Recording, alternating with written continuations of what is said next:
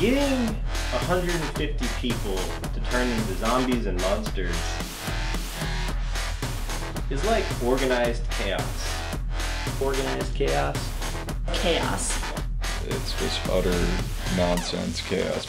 It is straight up controlled chaos. It's like something beyond chaos. It's completely like wrangling cats.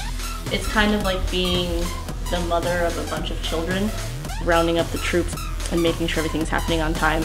Lots of communication with wardrobe, makeup. A lot of divvied up responsibilities. We really rely on our managers to make sure that they get everybody ready, get them all in their spots by the time that we open.